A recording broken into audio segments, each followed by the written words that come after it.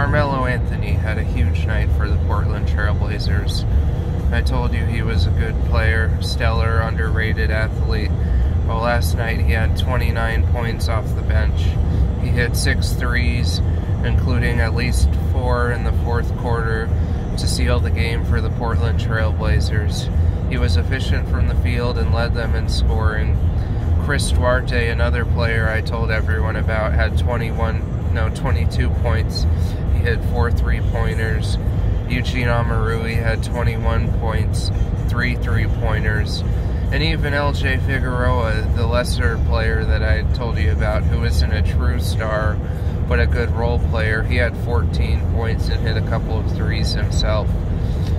LJ got 4 fouls. He towed the line with fouling out, but had a great game.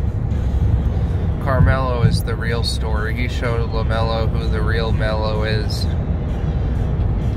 I am returning to my hometown to go see my cat. We'll have more cat videos later today. Thanks everyone for the views.